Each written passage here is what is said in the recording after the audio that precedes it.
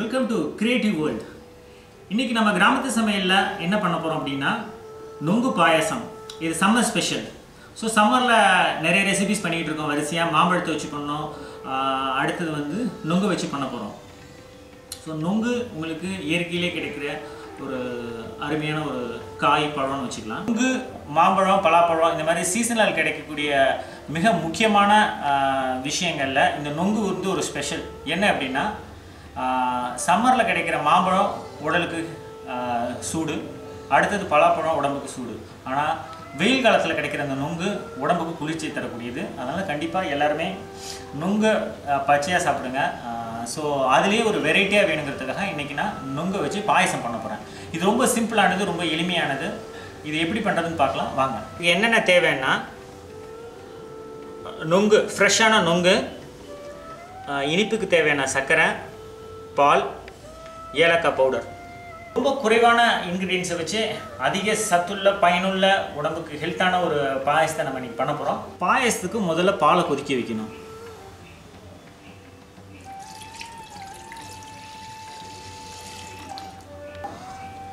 தோட்டத்தில் நாட்டு மாட்டு பாலில் கறந்த அருமையான பால் இருக்குது. பால் காஞ்சிகிட்டு இருக்கு. பால் காயறதுக்குள்ளே இதை நம்ம முன்னாடியே எடுத்து வைக்கக்கூடாது. எடுத்து வச்சா கருத்து போயிடும். ஸோ ஃப்ரெஷ்ஷாக இருக்காது. அதுக்காக பால் காஞ்சிகிட்டு இருக்கு. இந்த பால் காயிற நேரத்துக்குள்ளே இந்த மாதிரி இளம் நுங்காக எடுத்து அதுக்குள்ளே இருக்கிற அந்த சொலையை நான் இப்போ எடுக்க போகிறேன்.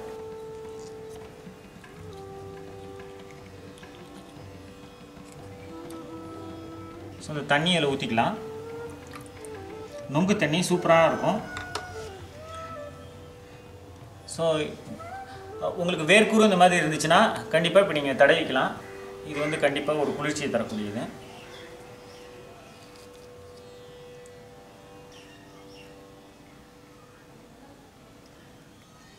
ஸோ இவ்வளோ அருமையான ஒரு இதை பாயசம் பண்ணுறதுக்கு முன்னாடியே இதை நான் டேஸ்ட் பண்ணி பார்க்குறேன்.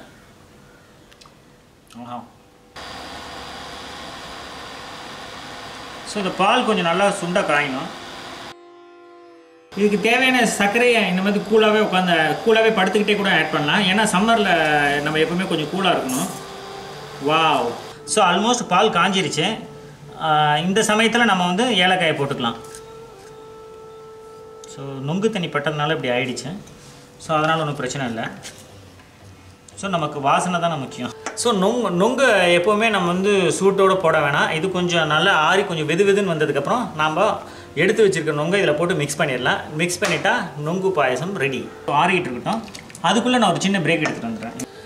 ஸோ இந்த நுங்கு பாயசத்தில் நீங்கள் இன்னும் ஹெல்த்தாக வேணும்னு நினச்சிங்கன்னா இந்த சர்க்கரைக்கு பதிலாக நீங்கள் வெல்லத்தை போட்டுக்கலாம். இன்னும் அது ஹெல்த்தியானது, இன்னும் டேஸ்ட்டு கூட அதிகம் கொடுக்கும். நான் பேசிக்காக நான் சர்க்கரை ஆட் பண்ணியிருக்கேன். ஸோ இது ஆறிட்டு இருக்கு. ஆறினதுக்கப்புறம் நம்ம வந்து எடுத்து வச்ச நுங்கு ஆட் பண்ண போகிறோம். ஸோ அது ஆறிடுச்சு. இப்போது இந்த நுங்கு ப்ளஸ் அதனுடைய தண்ணி ரெண்டுமே சூப்பராக வந்திருக்கு. இதை நம்ம இதில் போட்டு மிக்ஸ் பண்ண போகிறோம். ஸோ சூப்பராக ஆட் பண்ணிக்கோங்க. ஸோ இப்போ கொஞ்சம் மசிச்சு விட்டுக்குங்க. ஸோ நுங்கு பாயசம் ரெடி. வாவ்!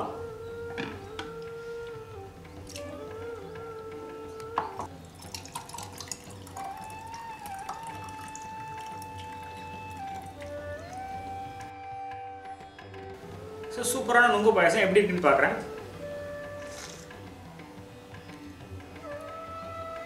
ஆஹா! போல் நான் நிறைய பாயசம் சாப்பிட்ருக்கேன். நுங்கு பாயசம் சாப்பிடும்போது அந்த ஃப்ளஷ் உள்ளே போகுது, அந்த நுங்கோட ஃப்ளஷ்ஷு அது ரொம்ப சூப்பராக இருக்குது. நீங்கள் கண்டிப்பாக இந்த சம்மரில் இதை செஞ்சு பார்க்கணும். செஞ்சு பார்த்து சாப்பிட்டு உங்கள் உடம்பை கூலாக வச்சுக்கோங்க. சியர்ஸ்!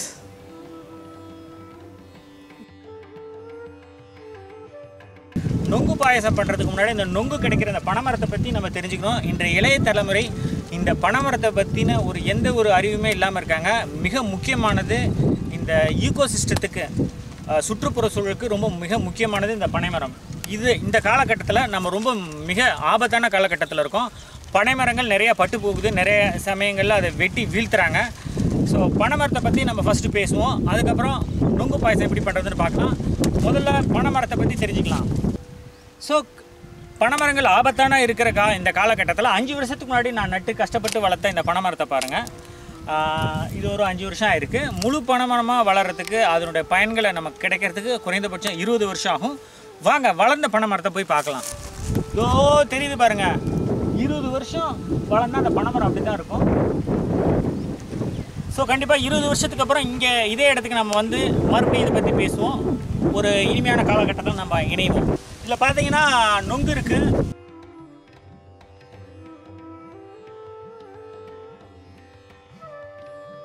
இந்த பனைமரம் அப்படிங்கிறது என்ன?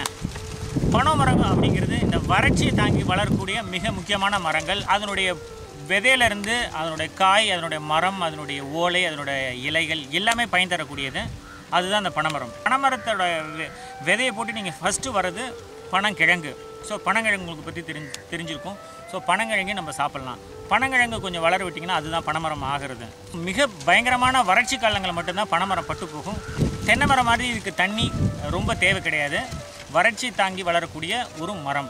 பனைமரம் நல்லா வளர்ந்ததுக்கப்புறம் அதுலேருந்து நமக்கு கிடைக்கக்கூடிய மிக முக்கியமானது வந்து நுங்கு.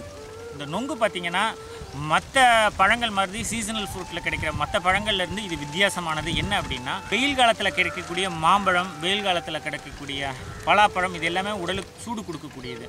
ஆனால் இந்த பனம் மரத்துலேருந்து வர அந்த நுங்கு உடல் சுட்டை தணிக்கக்கூடியது. இது மிக அற்புதமான மருத்துவ குணங்கள் நிறைந்தது இந்த நுங்கு. ஸோ நுங்குக்கு அப்புறம் பனம்பழம். ஸோ பனம்பழம் வந்து இன்றைய தலைமுறைக்கு சுத்தமாக தெரியல. நான் கேட்ட ஒருத்தருக்கு கூட பனம்பழம் அப்படின்னா என்னன்னு தெரியல. நுங்கு வரைக்கும் தெரிஞ்சு வச்சுருக்காங்க, ஆனால் பனம்பழத்தை பற்றி யாருக்குமே தெரியல. ஸோ பனம்பழம் அப்படிங்கிறது என்ன அப்படின்னா, நுங்கு விட்டுட்டிங்கன்னா அதே கொஞ்சம் முத்தி பழமாக ஆகிடும். அது சில சமயம் அப்படியே கீழே விழுந்துடும். நம்ம பறிக்காமல் விட்டிங்கன்னா அது கீழே விழுந்துடும். அது கீழே விழுந்ததுக்கப்புறம் அது சுடணும். நெருப்பில் சுட்டு இல்லை வாட்டி அதை நீங்கள் தோலெல்லாம் உரிச்சிட்டு சாப்பிட்டிங்கன்னா மாம்பழத்தோட நார் மாதிரியே இருக்கும். இப்போ எனக்கு கிடைக்கல, அதனால் நான் உங்களால் எனக்கு உங்களுக்கு காட்ட முடியல. ஸோ நாராக வர சாப்பிட்டிங்கன்னா ரொம்ப இனிப்பு. அதனுடைய சுவையை சொல்லவே முடியாது, அந்தளவுக்கு சூப்பராக இருக்கும். அது பனம்பழத்தை சாப்பிட்டுட்டு நான் சின்ன வயசில் என்ன பண்ணுவேன் அப்படின்னா, அந்த நாராக இருக்கும், அதுலேருந்து சில கிராஃப்டெல்லாம் கூட பண்ணியிருக்கேன். ஸோ இதுதான் பனம்பழம், நுங்கு பனம்பழம். அடுத்தது பார்த்திங்கன்னா பனை ஓலை. பனை ஓலையில் விசிறி செஞ்சாங்க, கிளிகிழிப்பு செஞ்சாங்க, பனை ஓலையில் பாய் செஞ்சாங்க. குளிர்ச்சியாக இருக்கிறதுக்கு வீட்டுக்கு மேலே கூரையாக போட்டாங்க பனை ஓலையை பயன்படுத்தி. இந்த காலகட்டத்தில் யாருமே அதை எதுவுமே பயன்படுத்துறதில்ல. பனை விசிறி கூட கிடைக்கிறதில்ல. ஒரு 5 வருஷத்துக்கு முன்னாடி வரைக்கும் பனை விசிறி கிடைச்சிருது. பனை ஓலையில் விசிறி கிடைச்சிருந்து, அதுவும் கிடைக்கல. நான் சின்ன வயசில் பனை ஓலையில் கிழிச்சு காத்தாடிலாம் செஞ்சுருக்கேன். ஓரிகாமி செஷனில் அதை உங்களுக்கு கண்டிப்பாக செஞ்சு காட்டுறேன். மிக முக்கியமான அடுத்தது என்ன பார்த்தீங்கன்னா, அதோட பழங்கால வரலாற்றை சேமிக்கக்கூடிய மிக முக்கியமான ஒரு பங்கை இந்த பனை ஓலை ஆற்றிருக்கு அப்படின்னு சொன்னேன்னா அது மிக இல்லை. என்ன அப்படின்னா, அந்த காலத்தில் ஓலைச்சுவடிகள் பனை இதில் தான் எழுதியிருக்காங்க. நான் சின்ன வயசில் என்னோடய வீட்டு பாடங்களில் ஓலைச்சுவடிகள் எழுதி வச்சுருக்கேன். அதையும் உங்களுக்கு நான் பின்னாடி காட்டுறேன். ஸோ அது காலத்தில் அழியாத ஒரு பொக்கிஷமாக இருக்கும். ஸோ இது போல் பனைமரத்தை பற்றி இன்னும் பேசிக்கிட்டே இருக்கலாம். பேச பேச அதனுடைய பயன்கள் ஓயவே அந்தளவுக்கு அதனுடைய பயன்கள் இருக்குது. பனை மரத்தில் உச்சிக்கு நீங்கள் போய்ட்டு அந்த இதை சீவி விட்டுட்டிங்கன்னா, அந்த பாலையை சீவி விட்டிங்கன்னா அதுலேருந்து அந்த பால் வடியும். அதை வந்து ஒரு பானையில் பிடிச்சு அதில் சுண்ணாம்பை நீங்கள் கலந்தீங்கன்னா அது பேர் தான் பதனி. இனிப்பாக இருக்கும், உடல் சுட்ட உடனடியாக தணிக்கக்கூடியது. நீங்கள் சுண்ணாம்பை கலக்கலைன்னா அது கல்லாக மாறிடும். ஸோ கல் உங்களுக்கே தெரியும், அது போதையை கொடுக்கக்கூடியது. கண்டிப்பாக நீங்கள் அதை தவிர்க்கணும். ஸோ பனைமரத்தை பற்றி நான் வீடியோ எடுத்துகிட்டு வரேன்னு எங்கள் அத்தைகிட்ட சொன்னேன். உடனே அவங்க சின்ன வயசில் படித்த பாட்டை எழுதி கொடுத்துட்டாங்க. அவங்க வாயிலே சொன்னால் அது இன்னும் நல்லா இருந்திருக்கும். இருந்தாலும் அவங்களுக்கு பதிலாக நான் இதை நானே உங்களுக்கு படித்து காட்டுறேன். பனைமரமே பனைமரமே ஏன் வளர்ந்தாய் பனைமரமே, நான் வளர்ந்த காரணத்தை நண்பர்களே சொல்லுகின்றேன்.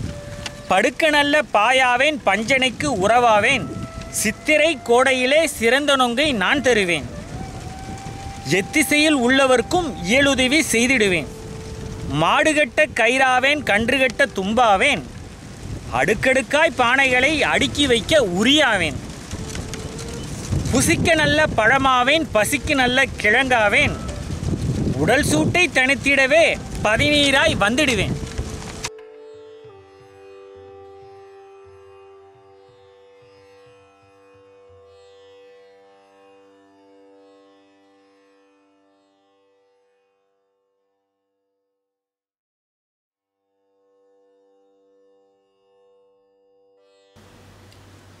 ஆஹா, என்னாலே ருசியை கண்ட்ரோல் பண்ண முடியல.